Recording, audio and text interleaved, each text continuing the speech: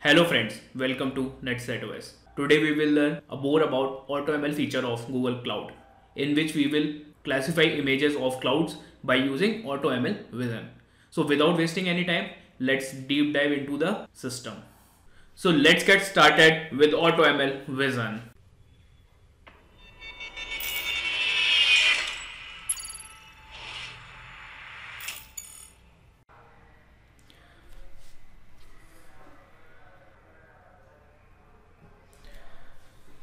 So friends, let's start. So what is an AutoML? So AutoML Vision helps developer with limited ML expertise to train high quality image recognition models.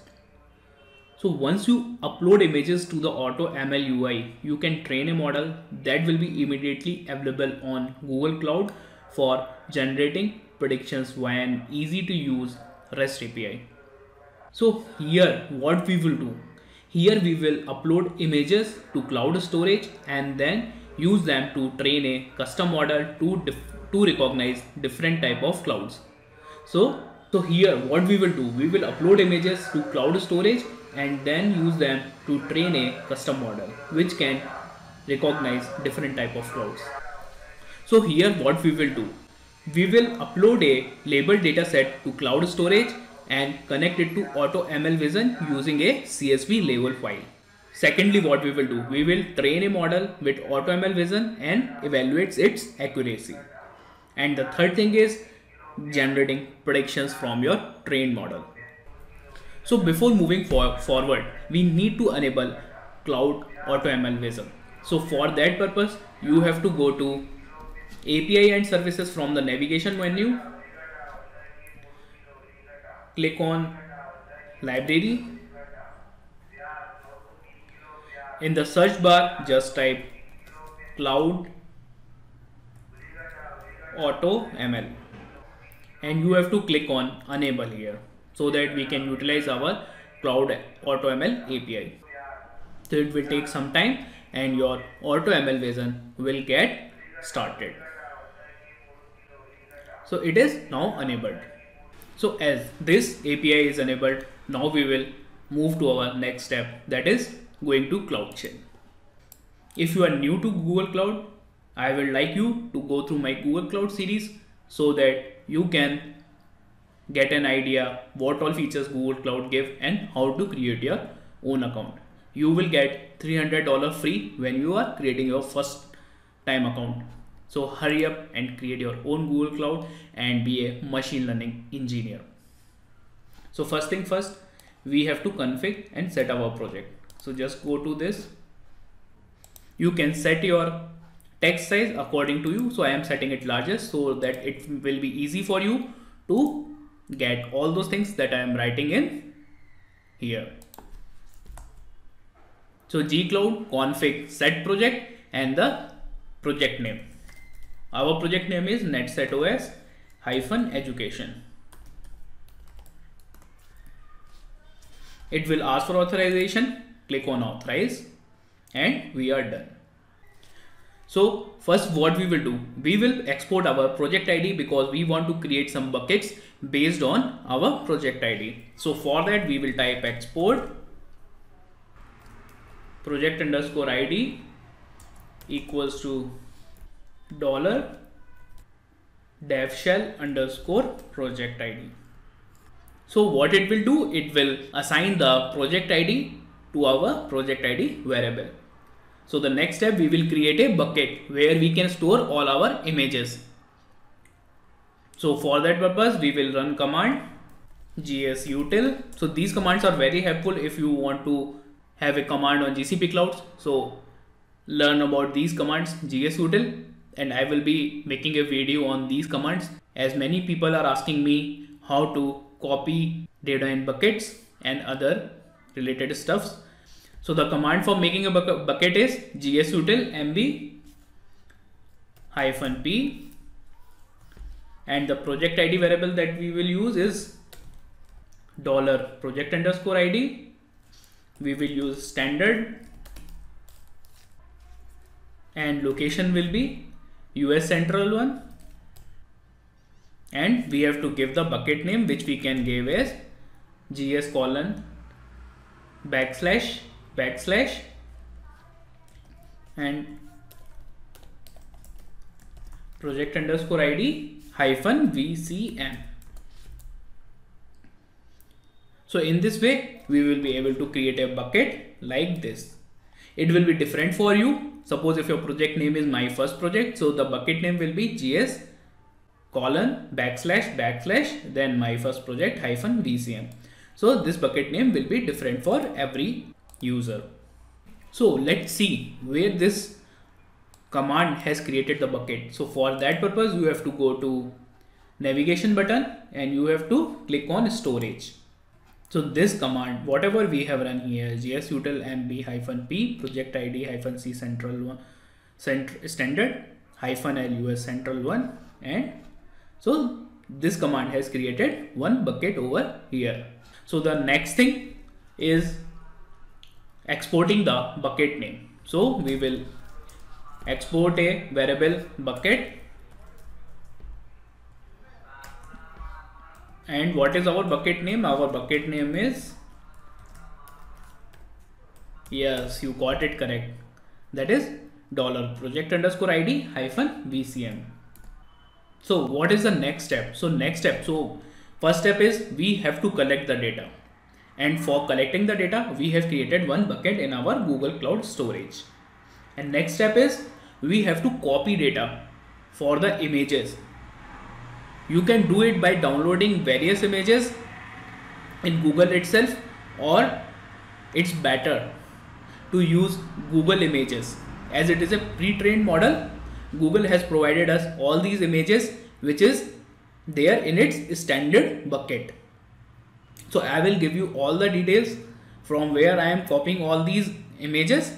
So now start with copying the images from the Google storage that is provided by Google itself, and the location is automl-codelab-clouds. So just be very patient here.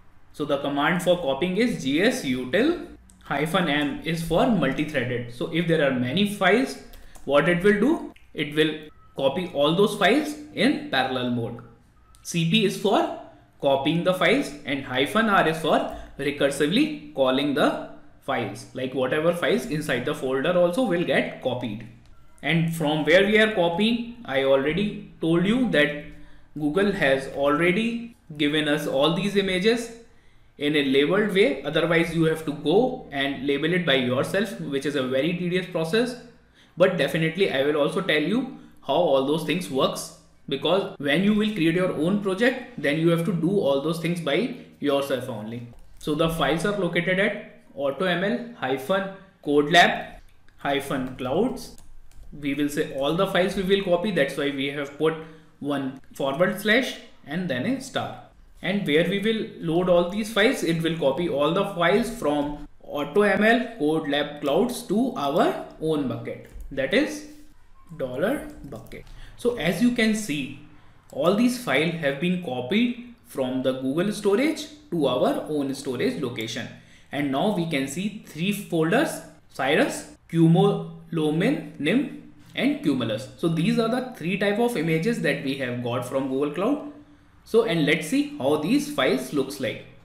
So as you have seen, there are many files that are downloaded. So let's just see one example.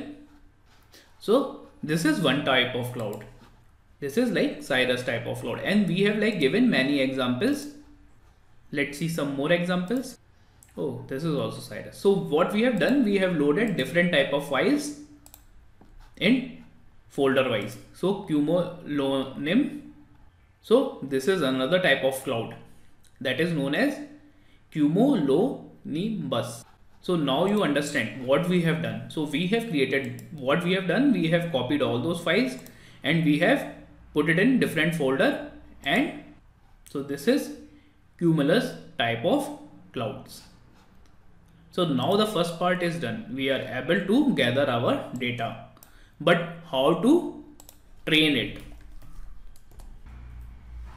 So the next step is creating a data set. So how can we create a data set? Now we need a way for AutoML Vision to access it. We have data in cloud storage. So what we will do, we will create a CSV file where each row contains a URL to a training image and the associated label for that image. This CSV file has been created for you and you just need to update it with your bucket name. So we have already, or Google has already provided us this CSV file. So why not copy it and see how it looks like? So just wait for some time. All those things will be clear to you. Don't try to hurry up, like whether we are able to get all those things or not correct, but I will guarantee you at the end you will get all those things correctly and everything will be placed at its own place. So gsutil cp gs and colon. So the file is located at automl-codelab-metadata, then data.csv, and then a single. Our file is being copied to current directory location, so we can got it by using it here. So now what we will do, we will do some operations so that we will clean this data file. So for that purpose I will update the CSV file, and for that what I will use sed command, sed-i-e. I will just say s-placeholder $, then 2 braces for the bucket variable. So what it will do, it will replace every line with our bucket name. So just don't worry, I will provide you with all these commands in the description itself. So what here I am doing, I am just updating the data.csv with my bucket name itself. So now once the file is updated, what I will do, I will upload this file to our bucket. So for uploading it, what is the command? You already know it, gsutil cp data.csv, and where we want to load it, gs : / and then, so as you can see here, we might have got our data.csv here. So I will just reload this page. So here we got our data.csv. Just we will share how it looks like. So here you see we have all the details, right? This file is already located here and the label is Cirrus. Similarly, we have loaded here and we have just said that it is cumulonimbus, and we have given all the file locations and the name of the cloud type. So all this data will be used for training our model. So now majority of our exploratory data analysis is done. So we have all the data here in our cloud storage. So if you go back to storage, here you can see we have all the clouds related to Cirrus, cumulonimbus and cumulus, and we have a data.csv. We have given the location of the file and the label which we are expecting. So all these data will be helpful in training our model. So now let's do main part. Now let's move to our main part, that is go to AutoML, so Vision, and we will go to datasets here. And here what we will do, we will click on new dataset and we will name it as clouds, and we will use single label classification model here. We will click on create dataset, and here what we will use, select a CSV on cloud storage. We will click on it and we will browse to the location where we have created our own data.csv. So I will click on continue. It will take around 2 to 5 minutes for your images to import. Once the import has completed, so it will contain all the images. So after waiting for some time, we are able to get all our images in our dataset. So we can filter. You can see all these are cirrus images. And if you want to get filtered also, these are cirrus images. These are all cumulonimbus images, and these are cumulus images. So if you are building a production model, you would want at least 100 images per level to ensure high accuracy. So this is just a demo. So we have used only 20 images, and that is more than enough. So suppose if you think some images have been wrongly labeled, you can just click on the image and you can just change it whichever type you want it to be. To see the summary of how many images you have for each label, click on the label stats. So here you will get all those things. So there are 20 images. We are using 16 images for training, 2 images for validation, and 2 images for testing. So here you got all these information in label stats. So now the main part comes to train your model. Click on train tab and click on start training. And here you can use cloud hosted or edge model. So for now you can use cloud model, and the next thing, you can set your budget also. So we will set it to 8, and you can choose it at your own also. But for our model, we will just use 8. So we will click on start training. It will take around 20 to 25 minutes, and we will be back when the training is done. As we can see, our model is now trained and we are ready to evaluate it. So the average precision that we might got is 0.94.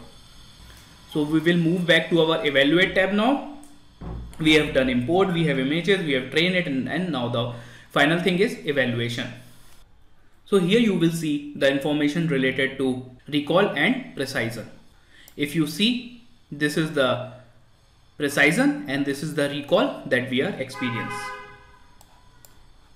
So precision is around 83.3 and recall is also around 83.33%.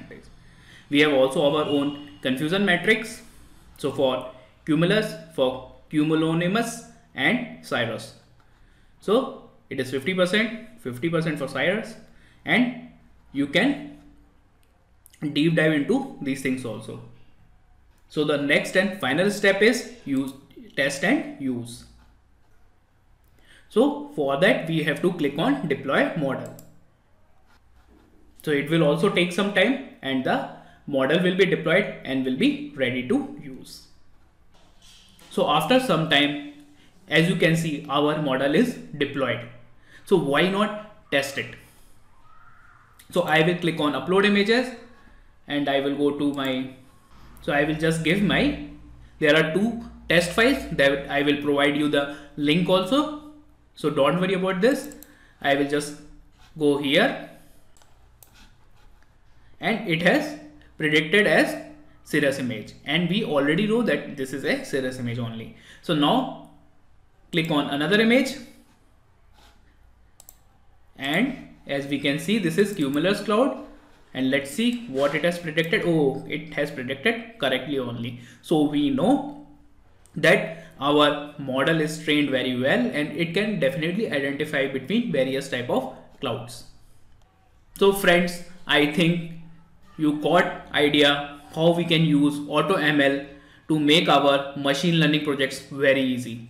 And believe me, if you also do not have any background related to machine learning or even data engineering, this thing is very simple. You have to just go collect the data, and then you have to just train the data, and then everything in the backend will be done by AutoML. That's why Google is famous for. Google is famous for its machine learning capabilities only. So believe me, we have used it in many production projects also, and the performance and the prediction accuracy is very good, as you have already seen it. So guys, please like and subscribe our channel. Take care. Bye bye.